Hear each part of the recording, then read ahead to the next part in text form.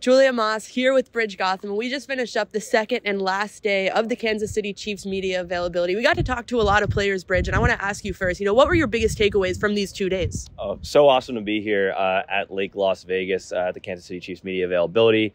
Heard from head coach Andy Reid both days, and just hearing from him, his team, they're treating it like a normal week. They understand the significance of it, but they're going through the motions. They're treating it like they normally would because they've been here before. They understand what it takes to win the big game. They did it last year against the Eagles. They did it a few years ago against the San Francisco 49ers, in fact. So Andy Reid feeling very confident. I think some of the players we spoke with as well. I mean, we heard from Mahomes, we heard from Kelsey, the big names. So we had a chance to talk to some players. We all talked to Isaiah Pacheco, who talked about coming out as a 7th rounder last year and really making a name for himself. And how about Harrison Butker, who kicked the game-winning field goal in last year's Super Bowl?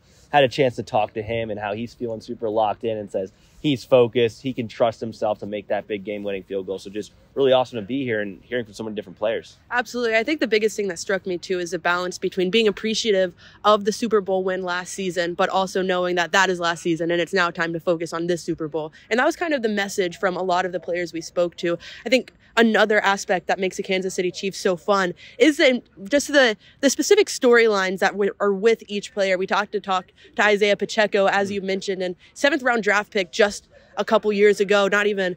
And, I asked what his advice would be for players who get drafted in later rounds. And his perspective, I think, is really important. And wider, if you zoom out a little bit, it really encapsulates the team. Everyone suits up the same uniform. They all lace up the same cleats. And I think that really spoke to just the overall vibe of the team. I was wondering, is there any quote from any player that you heard that you got to speak to that really, struck you in a certain way?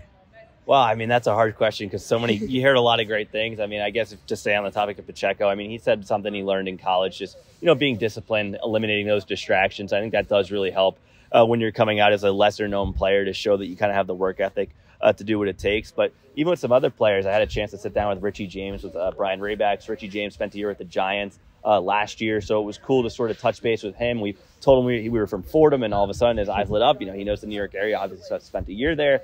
So he talked about the differences of playing here in Kansas City compared to New York, catching balls from Patrick Mahomes. And, Brian and I were laughing because what Richie said to us, he was like, I wish you guys could see some of the stuff Mahomes does in practice because it's even crazier than what he does during the game. So getting those sound bites and getting that perspective and just being able to sit down and talk to the players, it's just something really special that not a lot of people get to do. And staying on the topic of balance, the last thing I want to talk about here is the last consistency really has been the conversations about Taylor Swift and Travis Kelce. Right. A lot of questions asked along this media day about that.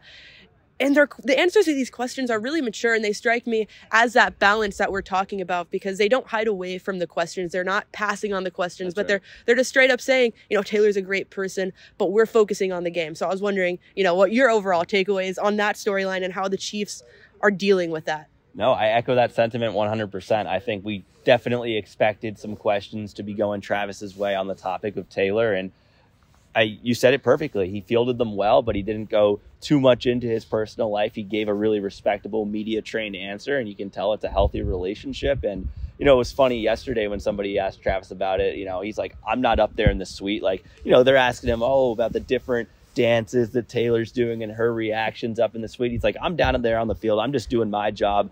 I love that they're having fun up there. That Travis is giving the right answers, but he's like, I'm not up there with her, right? You know what I mean? So it's funny to get those answers, but yes, that is certainly going to be the topic, and I imagine we're going to see plenty of her on Sunday. Well, 2 successful days at the Chiefs Media Day complete.